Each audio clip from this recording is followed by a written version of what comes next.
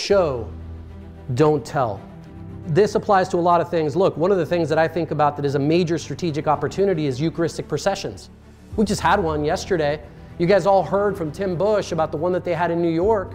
You know how I know that was a big deal? And this is going to sound ridiculous, but you know how I know that was a big deal? Because Gwen Stefani shared the picture and said beautiful and brave. Gwen Stefani. It broke the membrane between church and secular, just for a minute. It's always a big deal. Why? Because it's Jesus. Obviously, we know that. But how is it a big deal in this context?